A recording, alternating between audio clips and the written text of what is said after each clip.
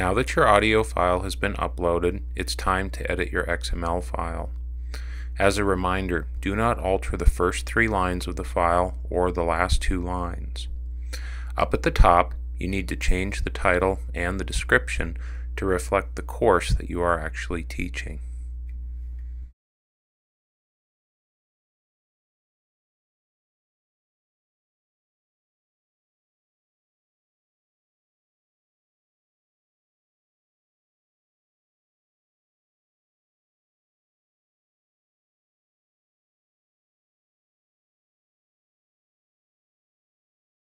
Now you will need to edit the information between the 2 item tags for the audio file which you just uploaded.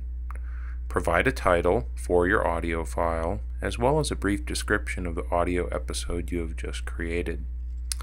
In between the 2 link definers, you want to include your personal website link or possibly a link to the institution where you work. You do not put the link to the audio file in this particular spot. The link to the audio file, which you have uploaded to archive.org or to another hosting service, should be placed in the enclosure line in between the quotation marks. The text that is highlighted should be replaced by the URL. Switch to your web browser and copy the web link to the audio file you have uploaded into this position between the quotation marks. Now, if you want to add a second audio file once you have saved this, you will highlight and copy the information in between the 2 item tags that are present.